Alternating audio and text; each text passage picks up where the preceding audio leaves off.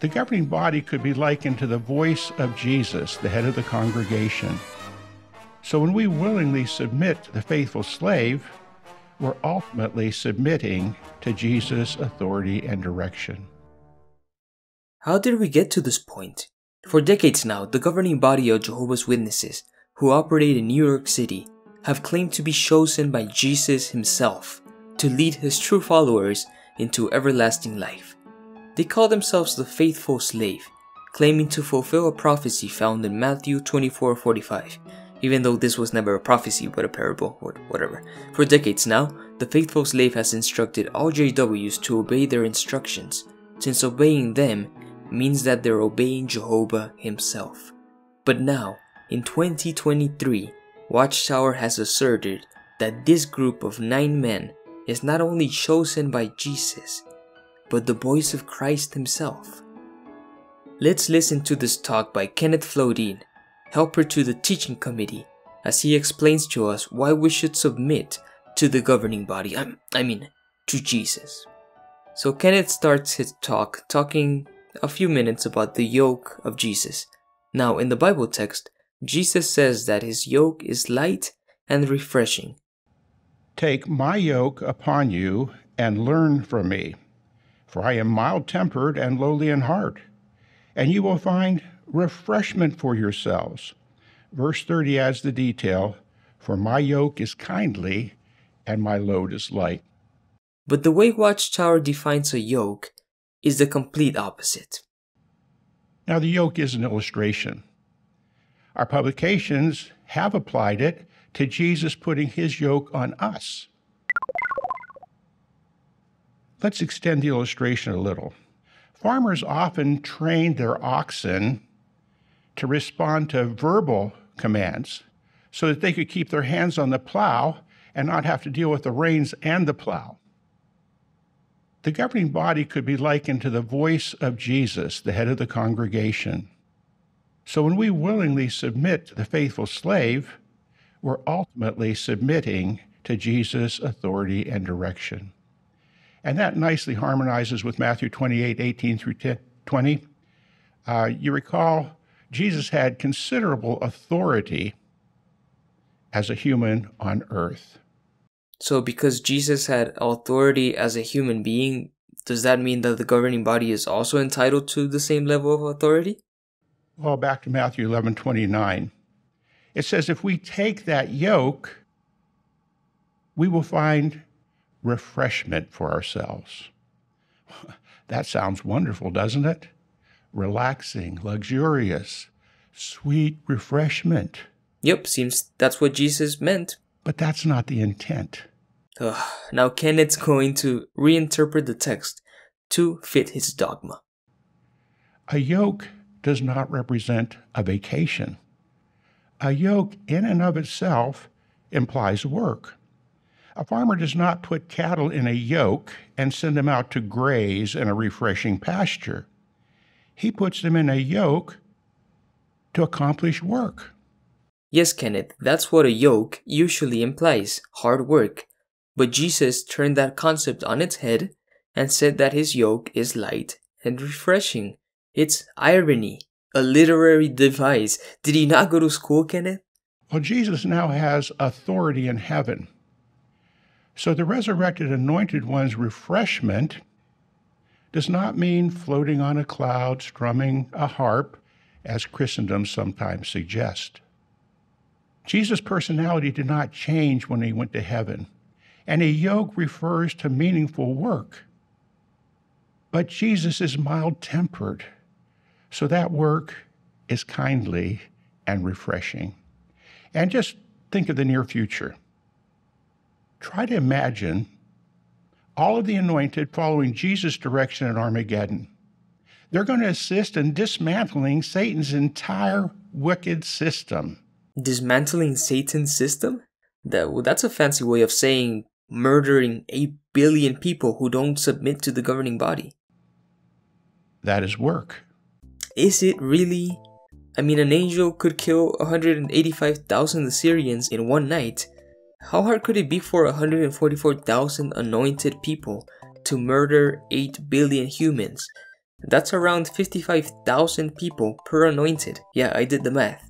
How difficult could that be for an immortal spirit person? But since it's under Jesus' direction, that work is refreshing, it's invigorating, it's fulfilling. And for those of us on earth, refreshment does not mean lounging in our favorite easy chair with the beverage of our choice. We have work to do.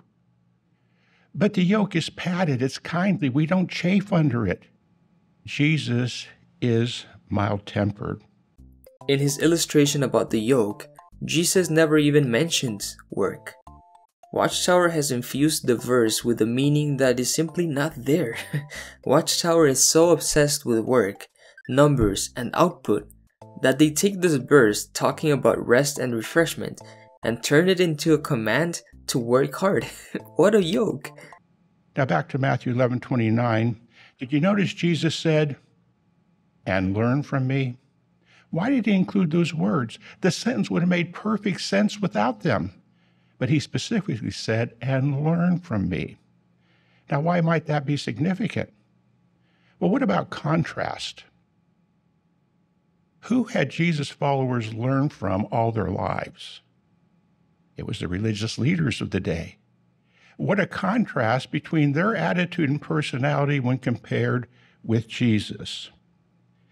Matthew chapter 23, please. His disciples had learned from the scribes and Pharisees, and so they had picked up flaws in their attitude and personality. And as we read Matthew 23:4, please allow Matthew 11:30 to be ringing in your ear. Do you recall?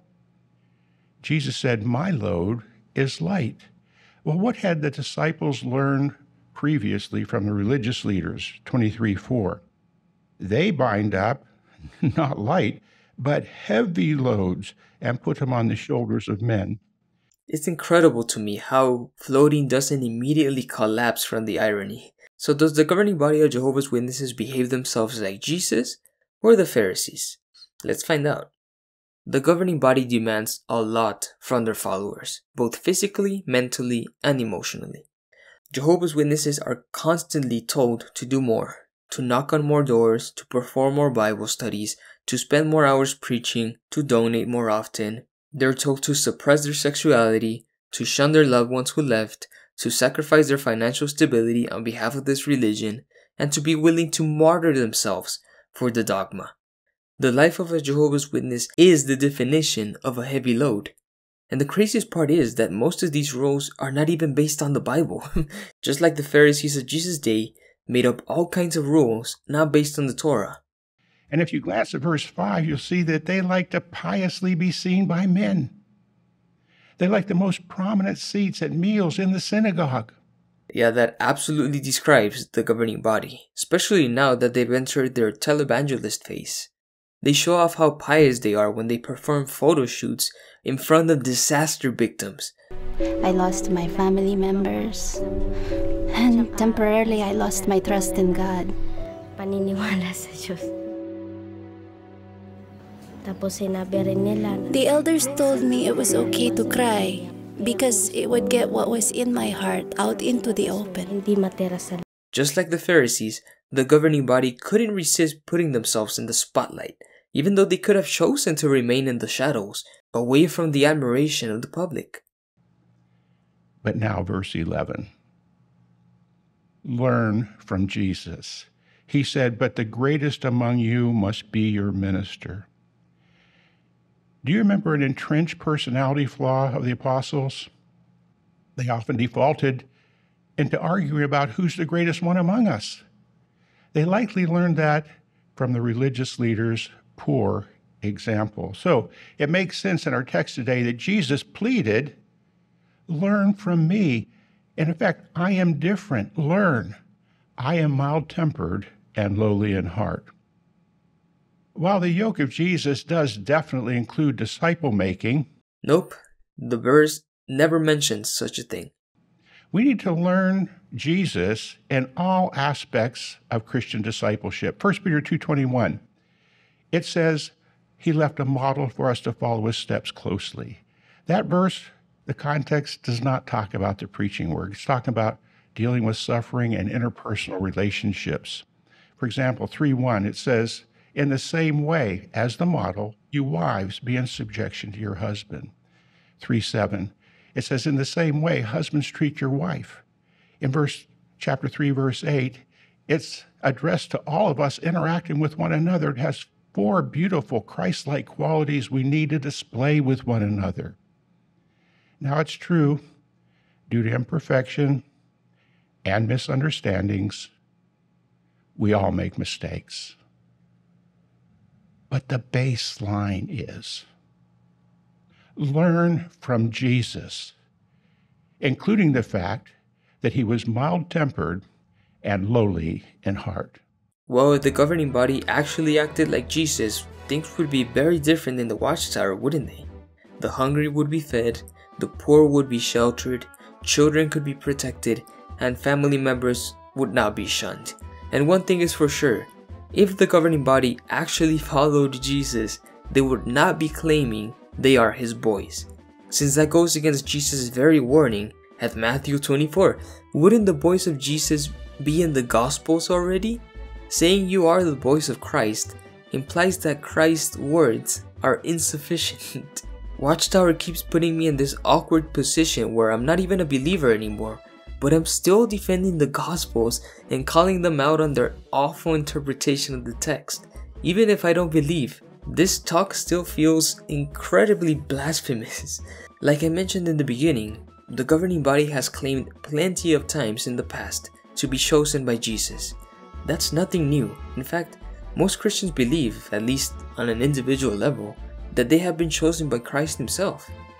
But to claim to be the boys of Jesus, now that is something new. And I think this sort of explicit language will only increase as the years go by.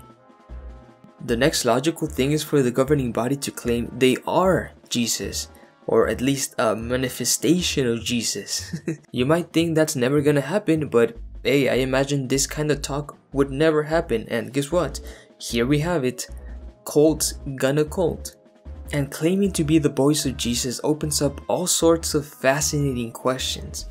If the governing body can make mistakes, then does that mean that Jesus also makes mistakes?